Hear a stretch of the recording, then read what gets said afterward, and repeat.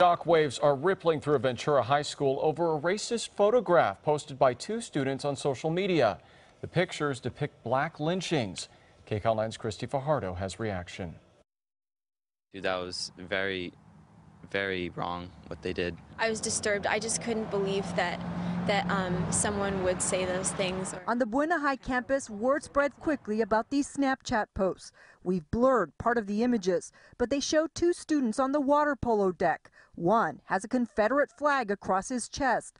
Both have photoshopped images of a black man being lynched, hanging from their hands.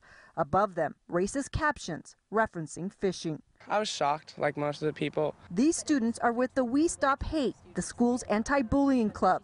They say someone screen grabbed the photos and they were posted on Twitter. I feel like they were sharing it just because they were shocked, and people should know about it. When the principal learned about the photos on Friday, they say she took immediate action, sending out a letter and condemning the pictures. An administrator also tells us the boys have been suspended, and fellow classmates have a message of their own. I haven't seen any racial discrimination from any students. We do have a lot of diversity representing all sorts of ethnic groups on our campus. That's why the principal says she will address the student body after the holiday. A reminder during this weekend honoring Dr. Martin Luther King.